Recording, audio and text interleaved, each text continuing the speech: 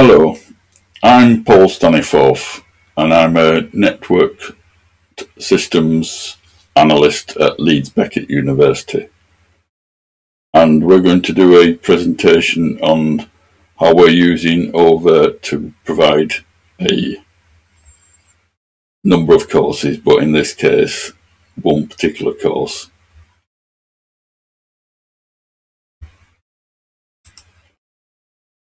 So one of the courses we provide involves using a VDI solution so we can teach cybersecurity in a sandbox realistic environments, including to remote students.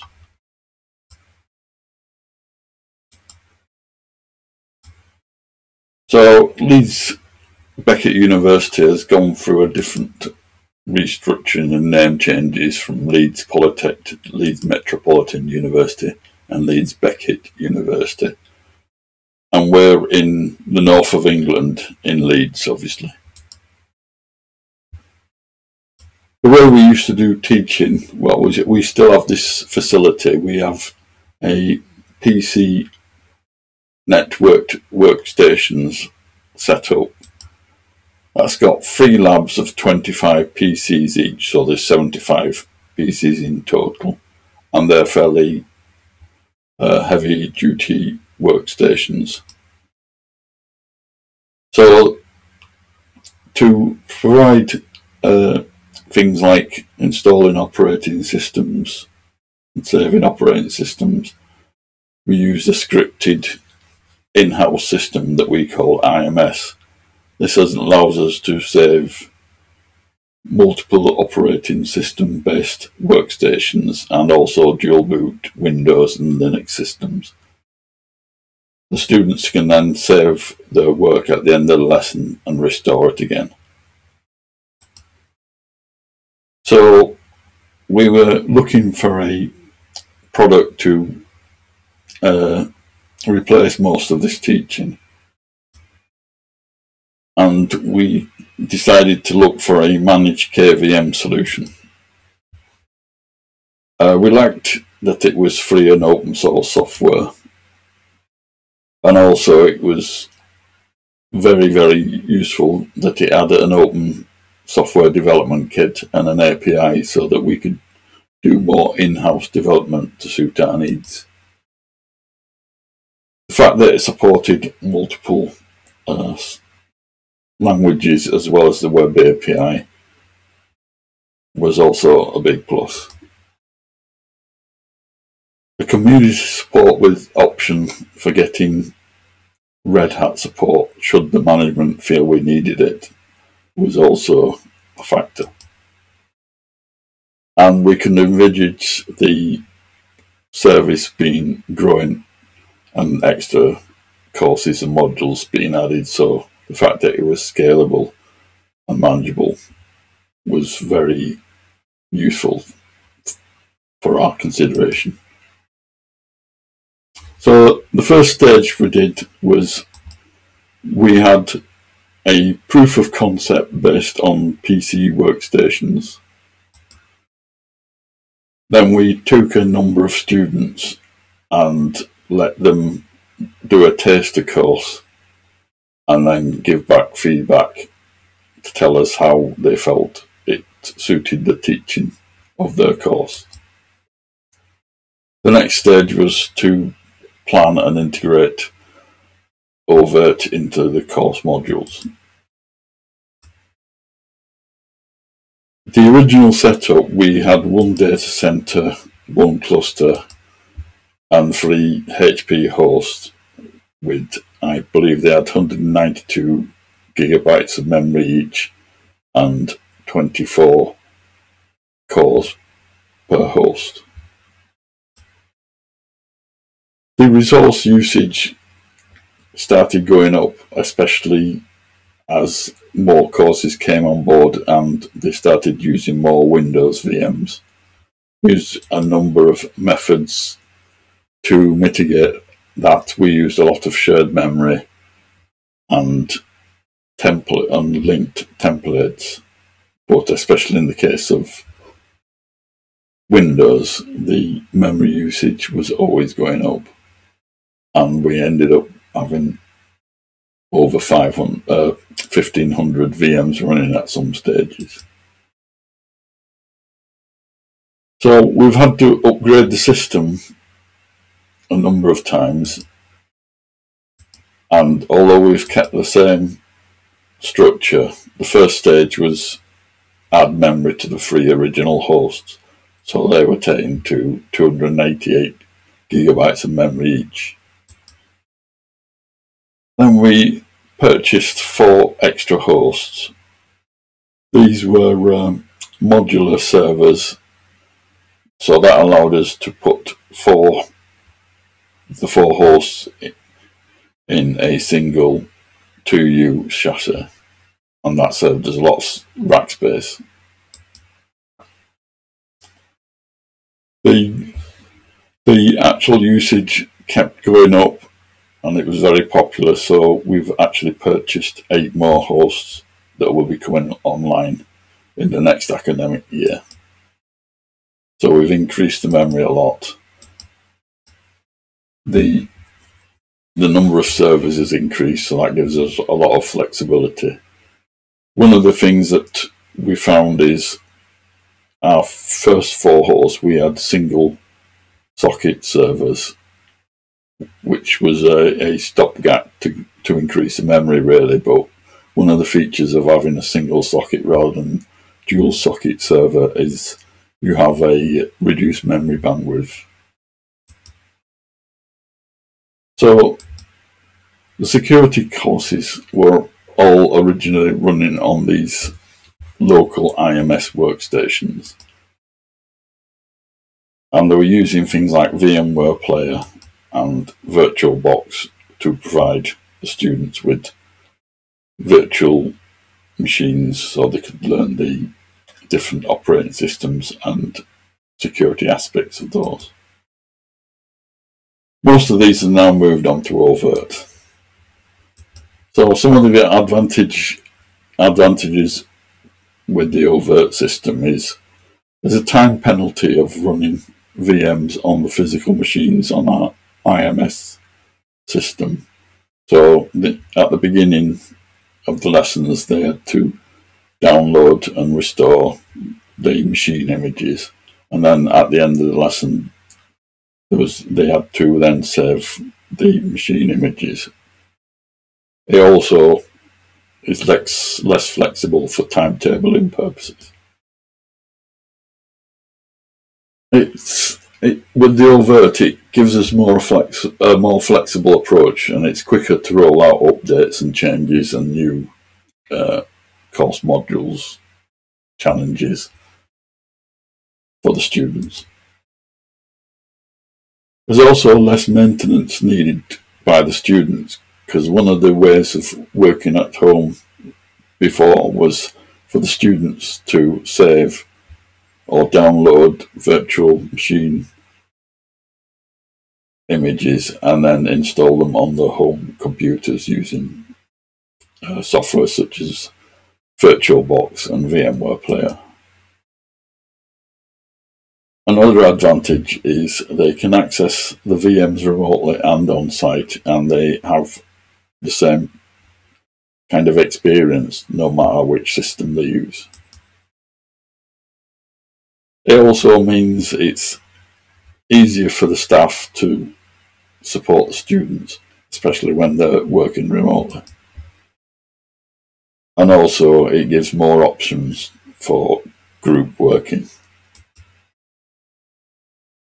One of the things with the networking, as far as security was concerned, is the general VM network we have is separated from the actual service type network. So the storage, DNS, management, migration, and those kind of network connections are using a separate network infrastructure, whereas the VM network that the students use for their purposes, they're on a separate switch, and in fact it's an air gap switch that's not actually connected to anything else. If they require any outside access apart from this isolated switch, such as installing software on their VMs, we provide a proxy appliance. So for remote access for students to get to their VMs, the two things they require is web access to the portal, and that's only over HTTPS, as the normal HTTP port is redirected to the secure port. And the other thing is they need the console ports on the oVirt hosts for connections to SPICE and VNC. At present, the university provides two methods to achieve this. One is a remote app service, and that kind of provides a jump box, so the students will log into the remote app server, launch the browser on that, and utilize Virt Viewer on that server to connect to the oVirt system. There's also a VPN service so they can connect to the university. And we've found that both methods have provide some issues, and it's been exacerbated when the university moved to fully online distance learning as part of the COVID-19 situation. To get improved remote access, things we're looking at is ways of, well, one way would be to provide access through the firewall to the HTTPS in the portal, and also console ports for SPICE and VNC on the oVirt host. One thing we could use would be a separate display network in the DMZ to provide the console access. We could also use a SPICE proxy for SPICE connections, but there's no such proxy for VNC connections.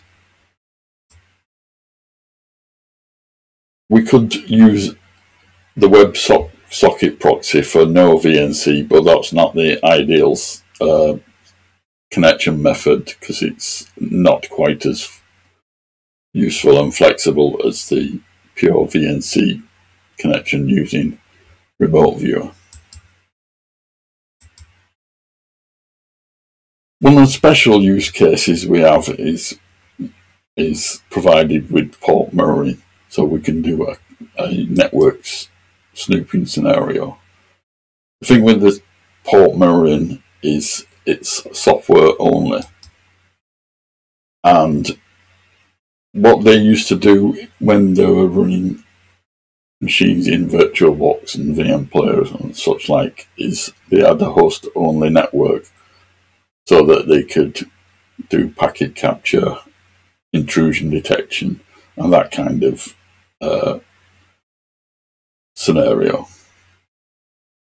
The network snooping only works on the legacy Linux bridge, so unfortunately it's not set up to use OVN networking at present.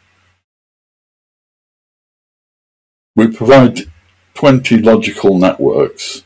These are all named the same, and they run on all the hosts. So in effect, when we have our full complement of hosts running, we'll have over 200 logical networks available so that the students won't be interfering with each other and seeing each other's traffic. So, as I said, the port mirroring is software only. It runs on the Linux bridge within each oVirt host. So it only works if all the VMs that are using that network are actually running on the same host. And to achieve that, we use affinity groups, and we have a positive hard affinity with a VM rule to make sure that all VMs within a particular group run on the same host. Obviously, it'd be more flexible if we could achieve the same thing using OVM networks. So, as you can see here, if we have a number of VMs running and a number of hosts and logical networks, what we do is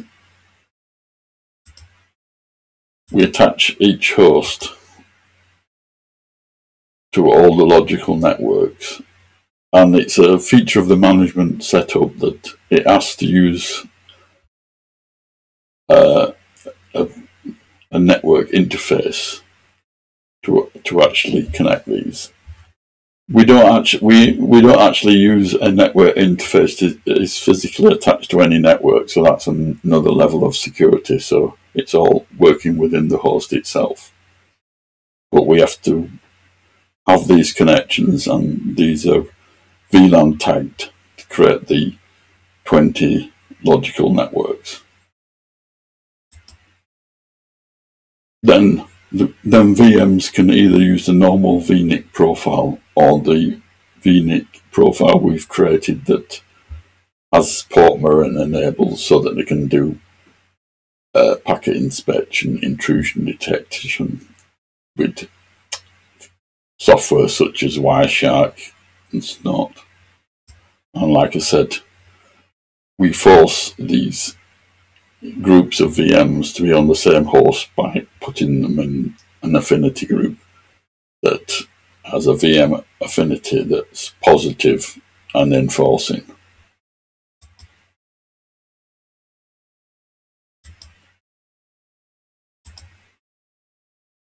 One of the original problems with this is the migration wouldn't work. So to migrate any of the VMs, such as when the host went into maintenance, we had to break the affinity rule, migrate them, and then re-implement the affinity rule. But now oVirt allows you to migrate a VM and all the VMs in the same affinity group. So there's an option to do that as part of the software, which has solved some of our problems. So next, one of my colleagues, Cliff Schroders, is going to talk about some of the software we're using at Leeds Beckett University: SecGen, Hacktivity, and HackerBot. Thank you.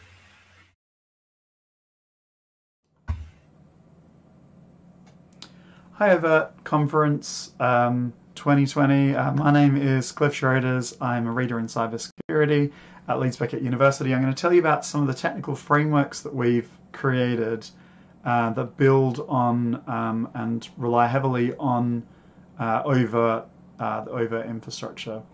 And so we have ways of generating hacking challenges and infrastructure for delivering all of that that's built on oVirt.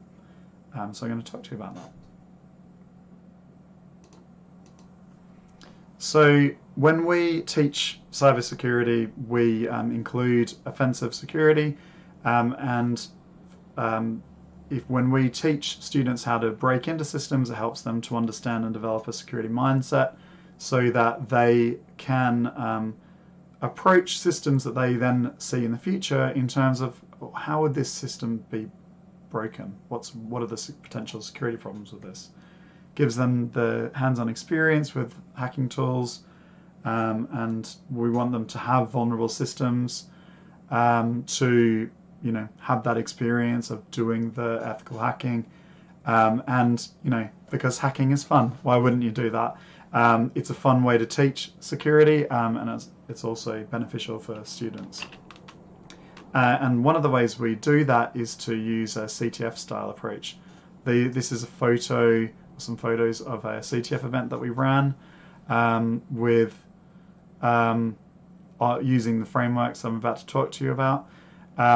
And basically, if you don't already know what a CTF is, it's where you have a competition or challenges, and when you solve those challenges, you're given a flag, which is basically, it might be the word flag, but then a random string, and you can submit that for marks to prove that you've solved the challenge.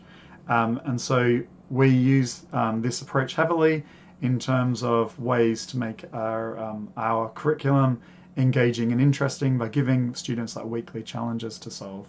And so they solve the challenge, they submit the flag, and that gives them marks. Sometimes the marks are just for fun, so there's leaderboards and things with students, and sometimes it actually contributes to their grades. So we face a lot of challenges in terms of how we do this stuff. So I won't read through this whole list you can see on the screen, but if you want you can pause it. But this is a starting point of some of the challenges that we face in terms of using hacking challenges and having an infrastructure that allows students and teachers the freedom to do different things, to explore things, to do the hacking, to do exploit development and malware analysis in kind of a safe environment, and to be able to reset things when things go wrong and protect our university infrastructure from our students. So the main framework or software that we've developed for doing this stuff is called SecGen, so you can see here it's open source. There's quite a few people have shown an interest in it outside of our institution, and we've got quite a lot of people have contributed code to this thing, but it's all free and open source software, so if you're interested you can go and have a look at the SecGen project.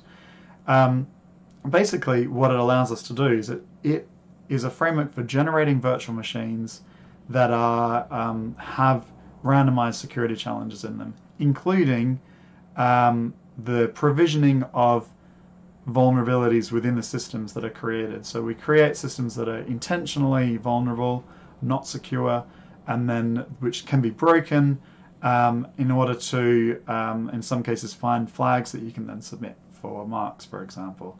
But there's literally hundreds of different types of security problems and things that can, ways that information can be encoded and the ways that software can be configured, and it can basically the randomization is completely under our control in terms of the scenarios that we create, and so we can create scenarios that are match what we want to teach or the kind of challenges we create.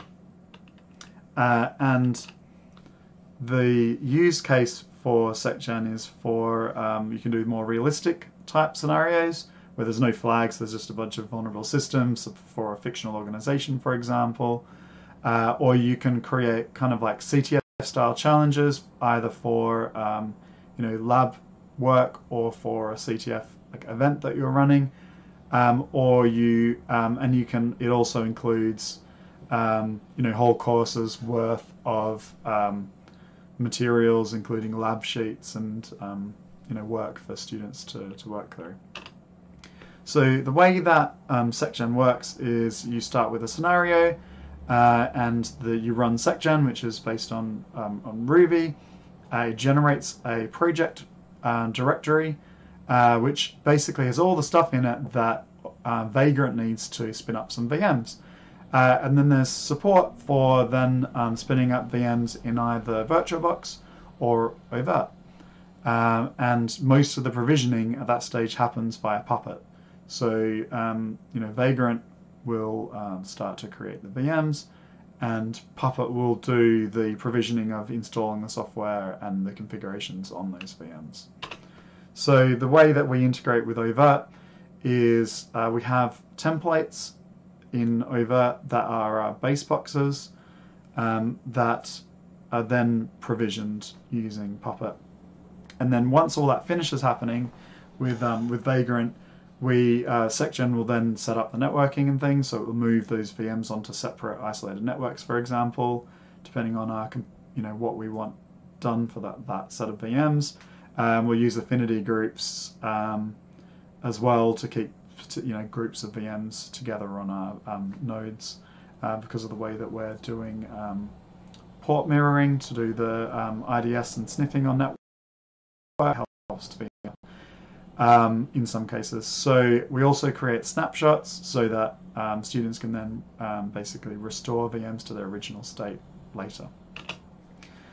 We also, as part of SecGen, we have HackerBot, which is a interactive chatbot, which is an adversary for students. So it will actually attack students' VMs, and then it allows us to do things like defensive or investigative tasks where the student defends against what HackerBot's trying to do, and HackerBot will then reward them with flags if they succeed. So, for example, they might be told to create a snort rule, and when they succeed, they're given a flag that they can then submit. And they submit it to the Hacktivity front end. Hacktivity is a project in and of itself, which builds on SecGen and oVirt to create a portal that our students use to access all this stuff. And it's also used by us as academic staff to manage the provisioning of all the VMs. So, for example, we can have a course and we can say, well, we want to have this specific lab or challenge that we want to give our students.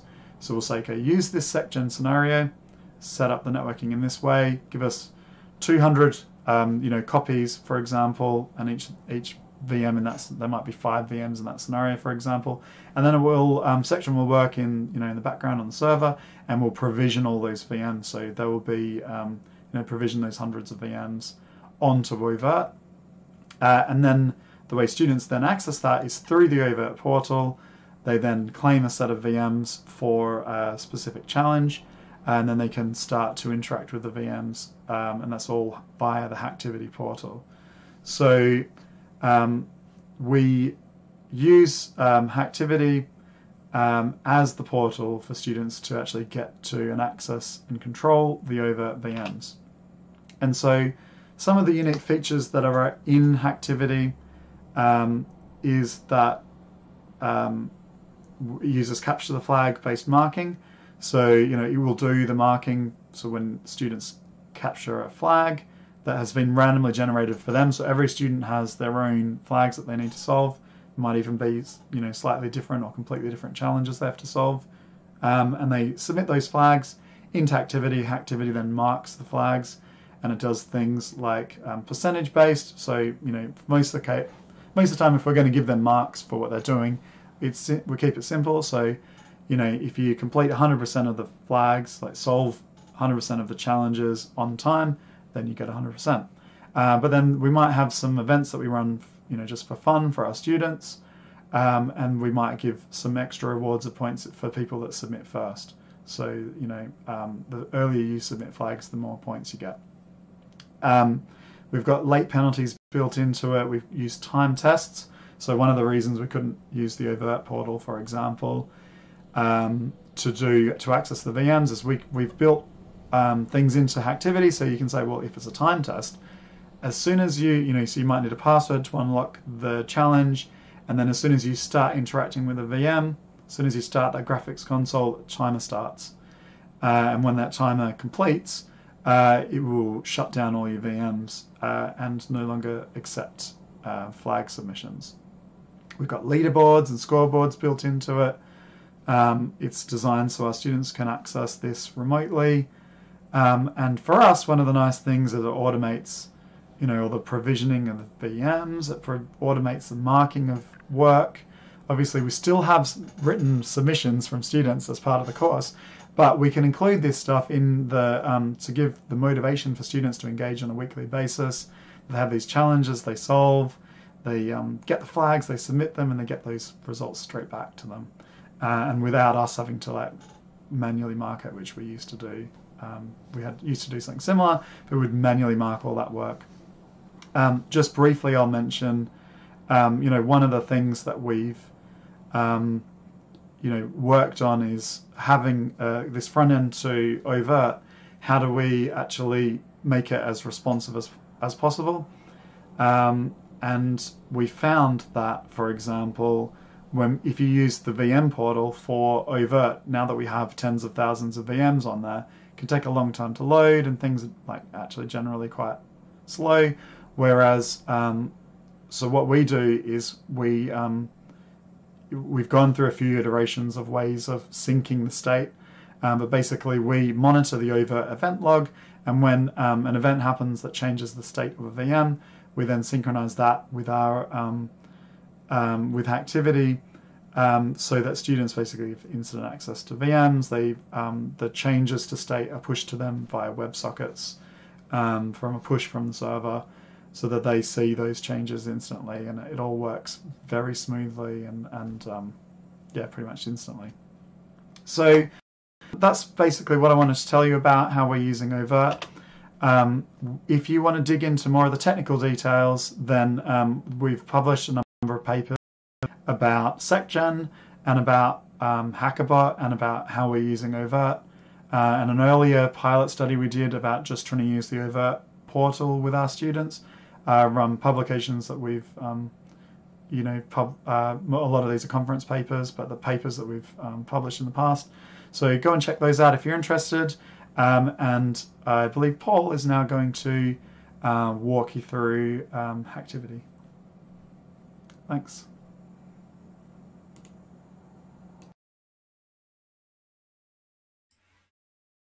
Thanks for that, Cliff. As Cliff said, I'm just going to do a quick demo of the activity portal.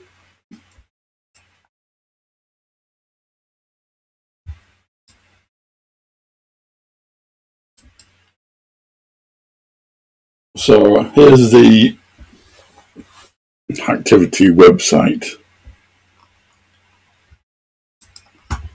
And as you can see, it's fairly heavily used.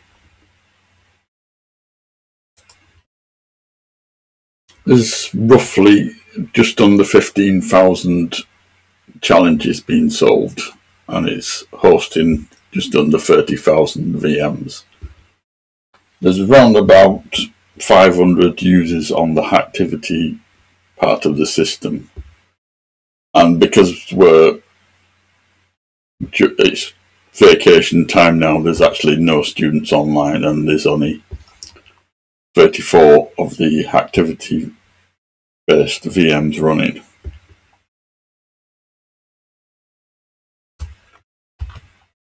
If I log in with my student account,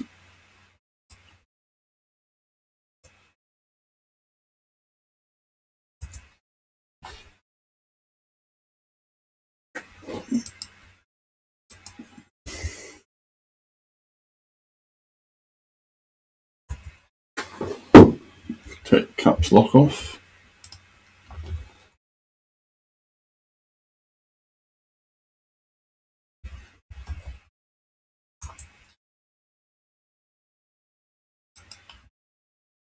And I'll just zoom in, I think. As you can see, the students get a dashboard so they can see their progress, how many flags they've found, the VMs running, and how many challenges they've activated. There's also a historical progress of flags per week. I haven't actually been using this. I've just started using it to log in for this demonstration.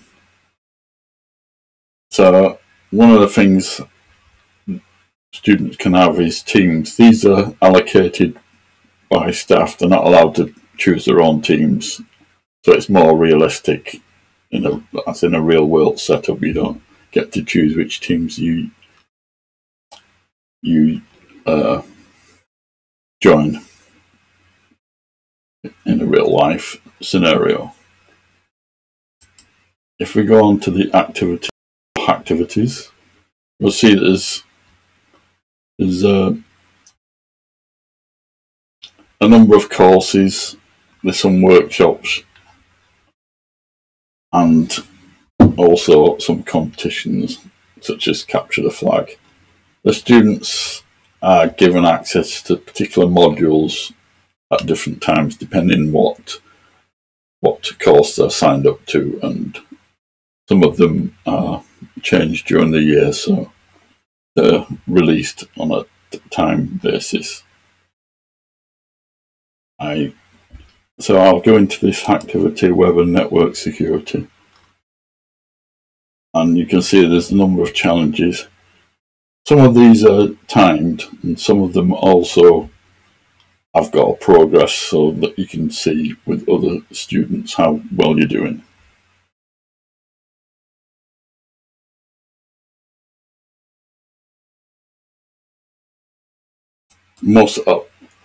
As I say, because we're in vacation time, most of these challenges have actually finished.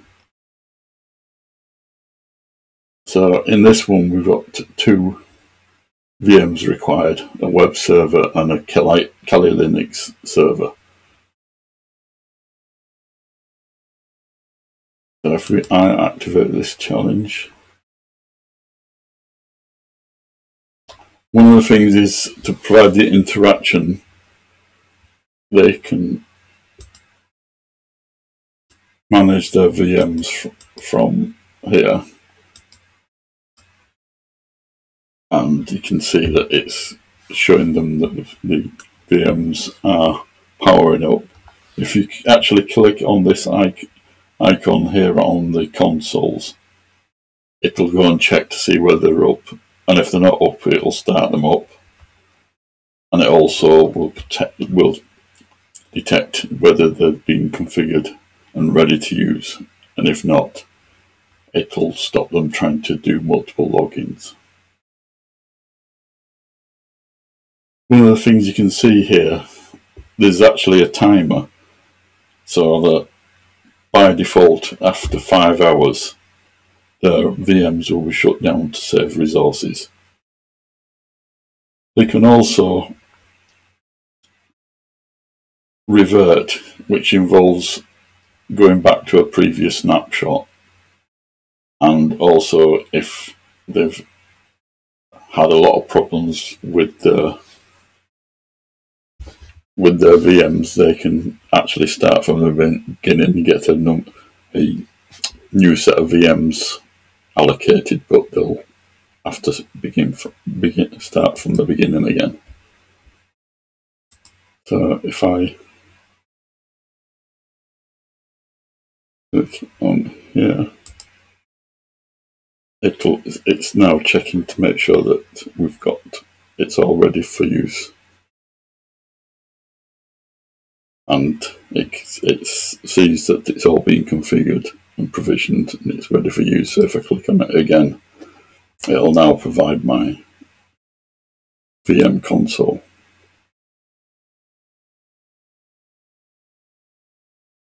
So like I say, in this case it's Kali Linux.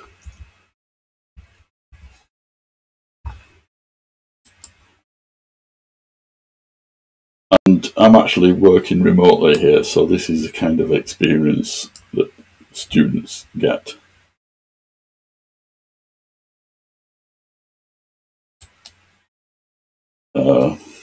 So we can do things like change the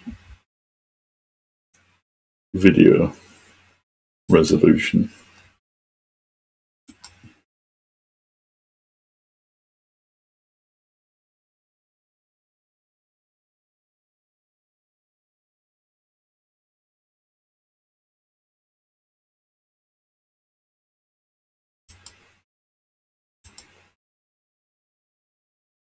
And you can see it's pretty responsive in our case.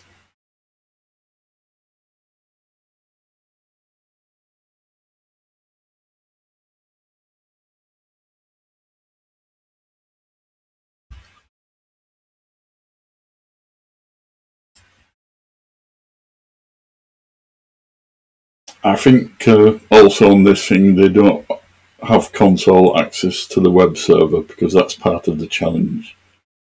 So they can't go in to manipulate the web server directly. They've got to do it based on remote access.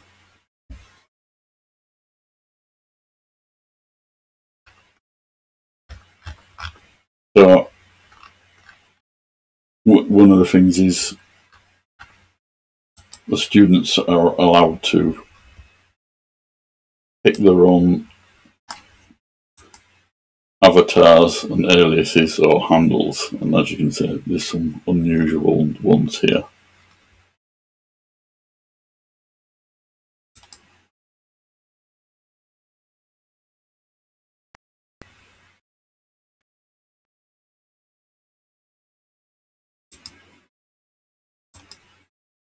So if I just log out of this,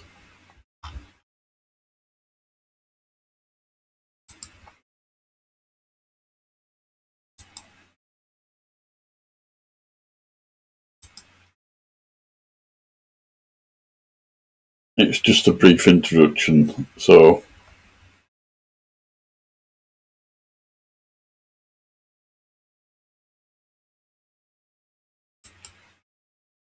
hopefully you found that quite useful and you'll enjoy the rest of the conference. So thank you for listening.